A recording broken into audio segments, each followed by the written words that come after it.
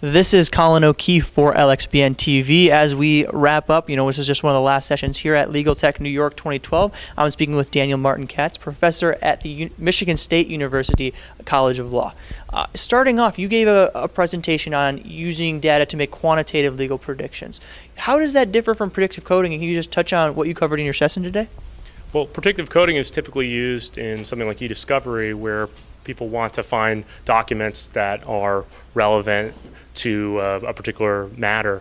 What I was talking about is something predicting what will happen in a case. So quantitative legal, that is a form of prediction that's quantitative and relevant to law. But when I say quantitative legal prediction, I'm generally speaking about predicting the outcomes in a case, predicting how much a case will cost.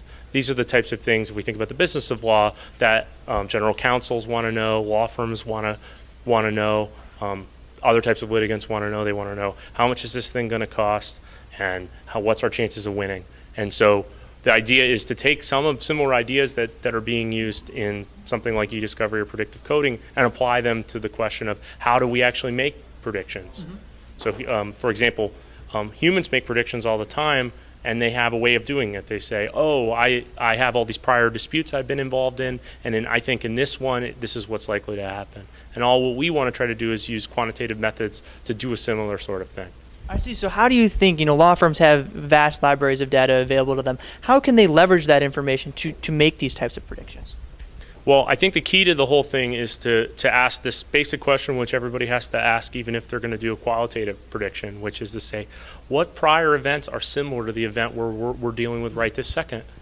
And there's this sort of more general term for this is the science of similarity, which is actually attempting to formalize what it is we're doing when we try to answer that question.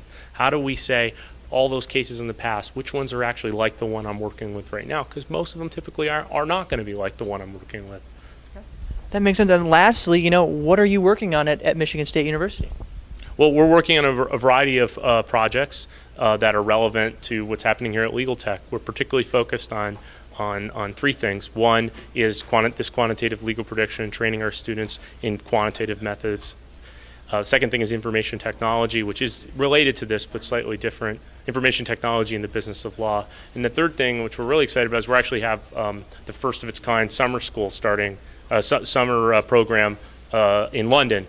And London's really exciting because they're having the first what they call alternative business structures, which is companies owning law firms. So Walmart law, Tesco law at the retail level.